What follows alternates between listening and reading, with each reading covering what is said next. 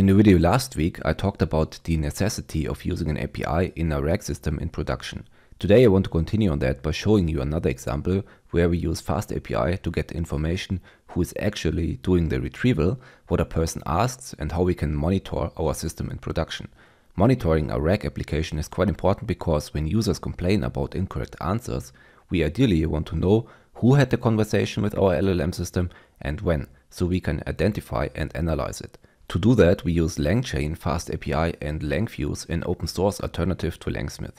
Okay, I'm now in VS Code, and as you see here on the left, the project itself is pretty small. It's just this Docker Compose YAML and main.py. So we focus on a very small detail, which is the authentication and monitoring process. So here is our Docker Compose YAML. We've got two services. The first one is LangFuse. There exists a LangFuse Docker image, which you can just download and use out of the box. It's pretty easy to use. It's completely open source with an MIT license, so this is why I prefer this package over LangSmith. The second image is pgvector, which we use as our vector store, but in addition to that, also to store our users, where we can register and log in. So we use it as normal SQL database and a vector store. Okay, now let's have a look at the main.py. And as you can see, we import here from different packages. Our main packages are FastAPI, LangChain and SQL Alchemy. We start by importing our environment files, which we have here. So we create an OpenAI API key, a secret key for LangFuse, a public key for LangFuse, and also provide the host where we want to access LangFuse after we start the image. So this is done in this end file. Then we create a connection to the database. There we set up a user table, which is called chat users, where we save an ID, the username, and a hash password. We then create models for the API, user in and user out. This is what the API will return, because we don't want to return any password information from the API.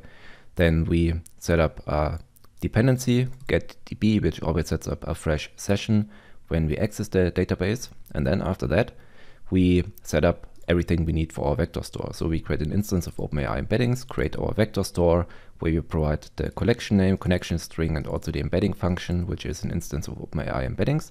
And then we store a single document. This is just for demonstration purpose. Then we convert the store into a retriever, create a template. This is a normal rec template, but in this case, we also add a third variable, which is name. So we always want the LLM to say hello, for example, like hello Tom, if the name of the user is Tom. We create a prompt template from that, create our model, and then we create our final chain. We then set up everything we need for FastAPI. So we use this context manager as lifespan manager to create our engine when the application starts. So we set up the connection to the database. We create an instance of the app, create an OAuth2 scheme to create an URL to log in. We also need a secret key to do this, and then we create two functions. Authenticate user, where we make a query against this user table and filter for the user name and see if that's the name we provide here. We extract the first element, and if it does not exist, we know that the user does not exist yet, otherwise we will return the user object. The second function is create access token. So when we log in, a standard way is to do that by a JSON web token. This JSON web token contains information.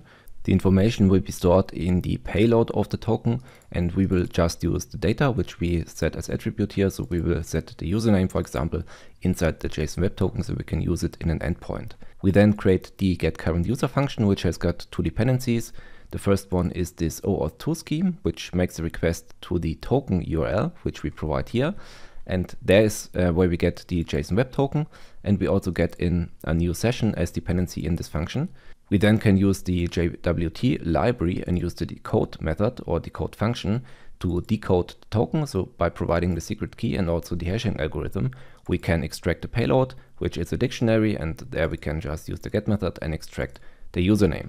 If the username is none, we want to raise an error. Otherwise, we want to check if that username we get here is in our database. So we make a query.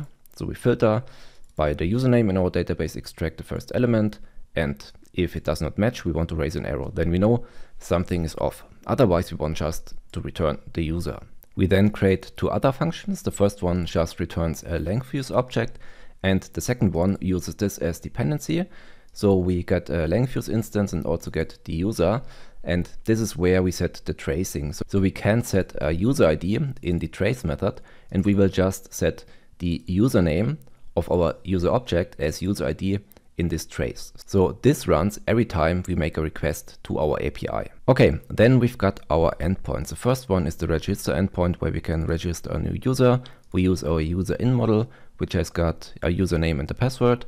We get a new session, and now we first check if the user already exists in the database. If yes, we want to raise an error. Otherwise, we want to hash the password, set this as hash password attribute in our table, and then add the user to the database and then commit the session. And we only return the user with the username, but we of course won't return the hash password. The second one is this token endpoint. So this is where we log in.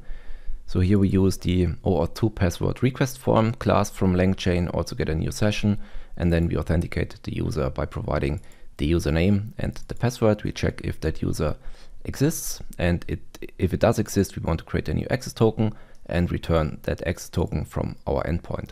The last endpoint is where all of the code we wrote before comes together. So we use the getCurrentUser function as dependency in this endpoint. So this is the user. We also provide the question, and we also use the getTraceHandler function as dependency. So we've got the question, the user, and our LangFuse handler. So we pass as query, question, and the name. And this will be used in our chain, which we created here. So we pass in the question and the name. The context will also make use of the question, and we pass that to the retriever and so on. So we only have to provide two arguments, so name and question. And then we've got our final query, which we pass into the aInvoke function. And LangFuse is pretty easy to use. So we just have to provide this dictionary, which has got a callbacks key, and we pass in a list of handler instances. So we only have to do minor modifications in our code to introduce LangFuse in our code base. Then we get the result and return the result from our API. So now let's have a look at how this works. We're gonna create a new user and use the chat endpoint together. Okay, let's run docker compose up. This will now download the required images, so pgvector and also the LangFuse package. Okay, LangFuse and pgvector are running. So let's now run our FastAPI application. So we use UVIcorn to do that and run our app on port 8000. So this is the Swagger UI of FastAPI. So here we've got our three endpoints: register, token, and chat. So first we're gonna create a new user and call the user John Doe and give it a password which is test. So pretty easy. We can see that we created a new user. If we want to try it again, we can see that the username already is registered. So let's get this information. Okay, so now let's chat. So to do that, we first have to log in. John Doe and test. Let's authorize. And this works. And now we can chat. So we ask, how much does a pizza cost? If you remember, that was the first document we saved in our vector store. And now we can see the response of the bot. Hello John Doe, a pizza margarita costs $5. So this works. We see this is our name, and we can also see the price of the pizza. Okay, so now let's go to LangFuse. The first time you go there, you have to create a new account. I already signed up with my account, so I can just sign in with my email and then use my password I created. And now we can go to users, and this is the interesting part here. So this offers a lot of possibilities to analyze your application, but I'm just gonna show you that. So we've got this John Doe user. This is the user we just used here, and we create a new question. So we did it 3 times, and now if you click at the user, we can see that we've got total traces 3, and total prompt tokens, total completion, and total cost of that user. We can click on traces, and here we can see that we've got 3 traces with different IDs. We can see the timestamp, so very close to, so this was the first one, second one, and this was very close third one. So let's try it again. And now we can see another one was added. So I think this is pretty convenient because I can directly see who is the user, when did the user make the request, and we can even drill down a little bit more. So we can click on this ID and we can see what code was executed. So we can see that this was just a runnable sequence. So we can see that the user, John Doe, asks, how much does a pizza cost? And the answer was, hello, John Doe, a pizza margarita costs $5. So if there was an answer that was incorrect, we can directly track it down and see who made the question and what the answer was and when this happened. So this is a very nice and convenient way of monitoring your RAG application. What interests us in a RAG application is normally not just the question and the answer, but also if we've got any performance issues, what documents were retrieved. So we can see we only have got this single document multiplied 4 times, but yeah, that's it. So we can check here, does this question actually match somehow the documents we retrieved, or if there is an error. So this is what also LangFuse is great for. Great, we are now at the end of the video and I hope you saw why we want to make use of an API in our RAG application. It makes it easy to integrate other convenient services like LangFuse where we can do personalized monitoring. And this is what an API enables us to do. So thanks for watching, see you, bye bye.